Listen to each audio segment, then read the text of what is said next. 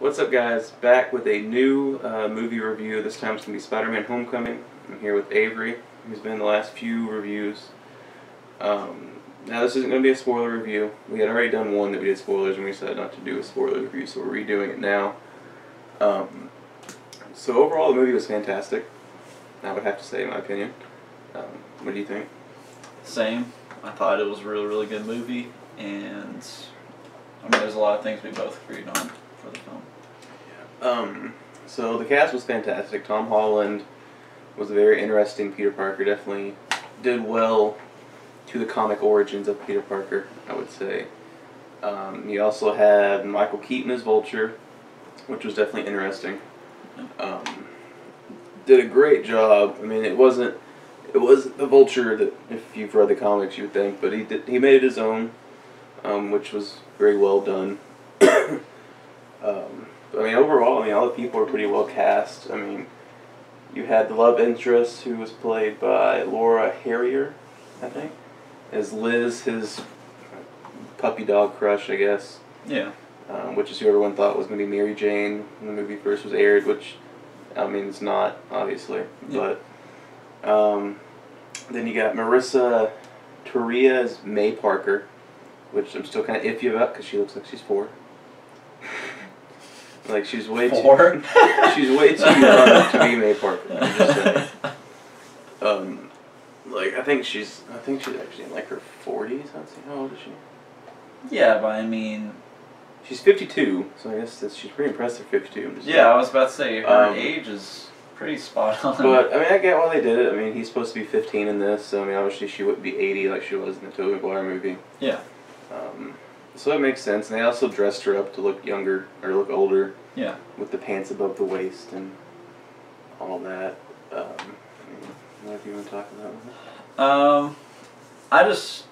They made it work because most of Marvel's villains, it's usually end of the world type stuff, and for this movie it was kind of like, I mean, it wasn't anything end of the world, it was just what was affecting his city. Queens. Yeah. And so that was really cool that he was the friendly neighborhood Spider-Man. Yeah. So they kept to that. Yeah, they kept him on the ground. Yeah, I mean, obviously the only thing that kind of got on my nerves, which I mean made sense the way they're doing, is how he kept being up Tony Stark's ass the whole movie. Like, I mean, that's the whole gist of this thing, is he's wanting to be part of the Avengers. It's all he's excited about. Which, I mean, I understand it. Like, it makes sense. It just kind of got annoying at the first of it, where he kept texting Happy, which Happy's in this, which I mean I guess is in the trailer also. That kind of got annoying. Yeah, but I mean, if you were like a 15-year-old working with the Avengers and Iron Man, I would want to drop out of school and just do that full time. I mean, I would too. It's just kind of like, it's just one of those pet peeves, and I didn't like that. Yeah, I got you. But yeah, so I mean, he sticks to Queens the entire movie. You also realize that he's not well controlled with his powers yet. Yeah. I mean, he just became Spider-Man. I don't know how long, what the difference is between this and Civil War, but in Civil War he's Spider-Man for 6 months. This was only 2 months after. Right, so 8 months. He's had the powers, so he's still learning how to control them, still learning how to web sling and, you know, how to fight and all that stuff. It was also very funny because they actually show the crappy part of using the web sling when there's nothing to grab. Yeah. Because when he's in that party, he's having to run across a yard because there's no trees or any buildings because he's in the suburbs. Yeah, you can't just conveniently just swing anywhere he wants to. So I mean that was neat, you know, seeing he can't always, you know, web sling back and forth. And Tony Stark obviously was in this. Not too much, which I liked. Yeah. I didn't like. I was kind of worried that he was going to be in it the entire movie, and it'd be Tony Stark and Spider-Man, but just a few scenes that he was in. It was a cameo, pretty much. Yeah. But yeah, so Tony Stark did well. Tom Holland obviously did a good job. Yep. I really enjoyed Ned, the best friend, sidekick, whatever you want to call it. He was really funny. Was definitely the comedic relief in this movie. And then, like I said, Tom Holland nailed Peter Parker and Spider-Man, which no one's done yet. Everyone's either had, like, you had Tobey Maguire was really good at Spider-Man, or was really good at Peter Parker, but kind of weird as Spider-Man. Yeah. And then vice versa for Tobey Maguire. He was really good as Spider-Man, but he was way too cool as Yeah. Peter Parker. Like, he was a Yeah. skateboarder, you know, looked like he'd be a model, but he was like this nerdy, awkward teenager. Yeah. But Tom Holland definitely nailed, you know, the awkwardness and learning how to deal with being a superhero and going to high school at the same time. And plus, you respect the fact that he wore the mask a lot. Yeah. That was, I mean, he wore it a lot more than what I thought. I mean, most Marvel movies, they somehow find a way just to take off the mask on any chance they get. But he kept it on for most of the movie. Pretty much. I mean, there wasn't as much action in this movie either as I expected. It was more, like I said, him dealing with his day-to-day life as Spider-Man, but also to be Peter Parker at the same time. So that was interesting, you know, that it wasn't all action-packed, you know, big CGI the entire movie. Yeah. And then obviously you got Michael Keaton as Vulture, which was, I think, amazing. Yeah, he was such a good villain. Well, I mean, the thing about him that I think people's going to like is that he's not an alien from outer space that you don't understand. Yeah.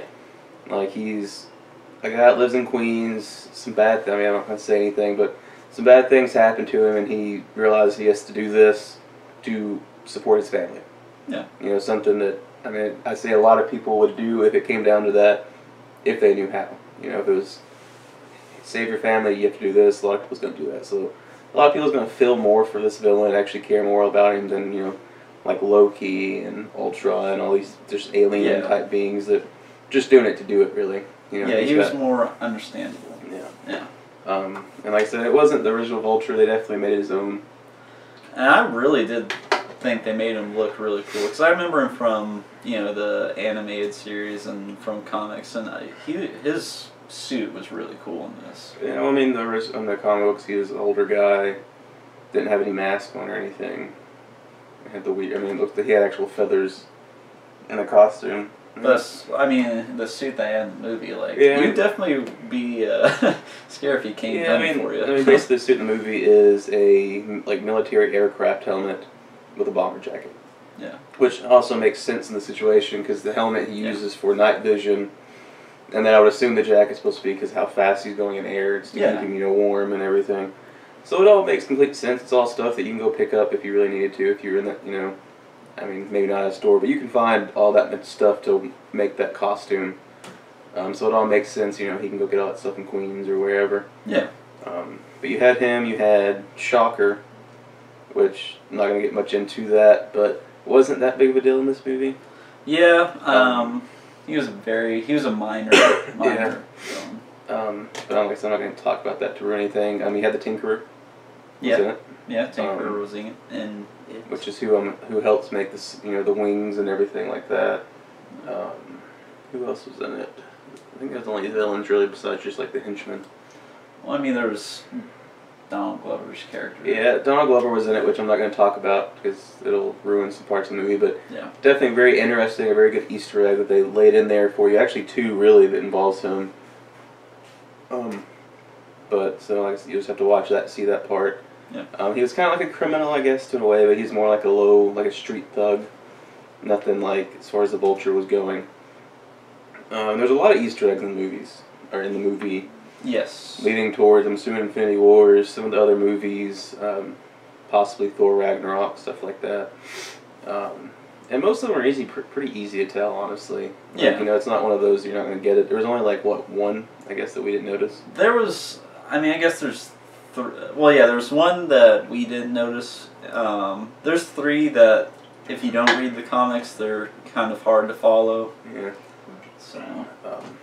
Like I said, amazing cast. Let's see, is there anyone else to talk about? There's Flash. Flash Thompson was in it. Which they did an interesting take on him. Well, the take makes sense. Like, if everyone's seen the trailer, he's the Indian race, I guess, Indian, maybe Hispanic, I don't know what he is. Yeah. What's his name? Tony Ribeiro. It wasn't the usual jock bully. Yeah. He was the brainy, spoiled rich kid. Yeah.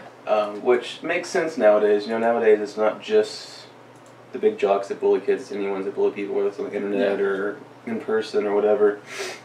He was on the same academic decathlon with Peter Parker, so he bullied him all the time, made fun of him, stuff like that.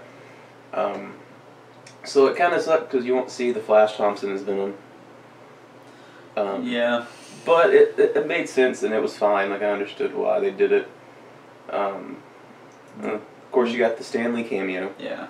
Stan Lee, that was a pretty good cameo. Which is pretty early on, actually. I think it's within the first like 20 minutes of the movie, maybe. So there's that, which is pretty good because I'm assuming we probably won't see him in 2 more cameos. I mean, with his age, I don't think we're gonna see him much more after maybe Thor, as far as a cameo goes. I mean, I hope he does definitely get a cameo in Infinity War because that's filming right now. So we'll see. Yeah. And then you got, what's her name? Zendaya, who played Michelle, she was really funny, actually. Yeah. I really don't know how to describe her character. Like, she was on that academic decathlon with them, and she was kind of friends with Peter Parker, but I really don't know what to say about her comedy. Like, it was... Well, it was like she was friends with him, but she was kind of like one of those like emo types. Yeah, I guess. Like she only says maybe 5 words. Really, it seems like in this movie. Yeah. Like she just randomly comes in out of nowhere and just says this one thing that's kind of break the ice with any situation. But she just always finds a way to pop up in the most random spots. Like she's following Peter. Yeah, I mean it's kind of leading like she has a crush on him. Yeah. Which I mean they don't say that in the movie if they do or not. But that's kind of what it led to. Is she has that awkward crush. Yeah. Which might lead into something else, who knows. But I mean, that's really about it, I think, without going any spoilers. Ned's character was phenomenal. He was pretty funny. Cool. He was definitely very interesting. I mean, he reacted the way anyone would if they found out they're best friends.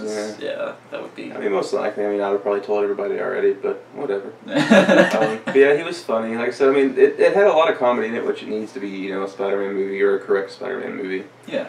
Because like I said, Tom Holland was hilarious as Spider-Man. He talked shit the entire time he's fighting people. Yeah.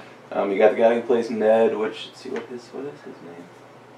Jacob Batalon, I guess. Batalon, and like I said, the Zendaya girl was pretty funny. And I mean, even Tony Stark had a couple funny lines. Yeah. Because, I mean, he was being the awkward mentor, which he can't do very well. But he's trying, I guess. But, so yeah, I mean, great cast. Yeah. I mean, action scenes were very well shot. And then, I mean, they kind of combined like a teenage drama movie with a superhero movie, which is pretty cool. Yeah. Because, I mean, a lot of this movie is in high school. We're dealing with high school problems, like high school parties and dances and all that stuff and crushes. The action scenes, like I said, were well shot there, and they were all very localized, which was good. I mean, he only leaves Queens really once. Yeah. In the movie, so which was pretty cool. Yeah, that was. Any other thoughts? It's definitely gonna be cool to see what they do with the sequel. Because just from what I've heard from them interviewing Kevin Feige, it's supposed to actually pick up supposedly like a few minutes after Infinity War. That's what they said. So that's. I'm interested to see what happens in the sequel. Definitely. Yeah, we'll see. But what do you guys say? Joss Watts, is the director. I was going to go ahead and say he did a great job.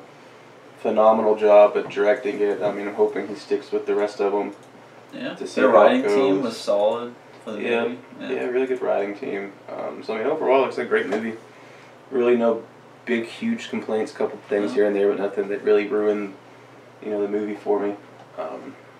I mean, that's really it I gotta say about it. So, I mean, what are you gonna give it? What do you think? 9 out of 10. I'm gonna give it a 9 out of 10. Yep. I mean, I was thinking that last night. I'm still kind of pondering on it. Like I said, there's a couple little things here and there I don't like, just random things. So, But they're little. Yeah, so I'm kind of going between an 8 or a 9. I mean, like I said, Tom Holland was great. Everyone was really great. So I mean, I guess I'll go with a 9. I mean, it's more like an 8.8. So I'll round that up to a 9. Yeah. Great casting, great music. I don't know if you realize. Did you realize the opening for the Marvel thing was the Spider-Man? Yeah. See, that's what I gave it almost a little bit extra just for doing that because that's really cool. Like when the Marvel opens up, whenever every single Marvel movie they get the new theme now. Well, this one they played like the I don't know which version of Spider-Man it was, but one of the theme songs. It was like the original. Maybe, I don't remember. No. But they played one of the theme songs during the movie. So he's got an 8 or a 9. I'm gonna go with a 9. Like I said, a couple complaints, but nothing too major. Yeah. But I mean, that's it. Like I said, just go watch it, guys. You know. Hope you enjoy it. Hope you enjoyed this video. If you did, hit the like button. Yep. Appreciate it. I'll see you guys later.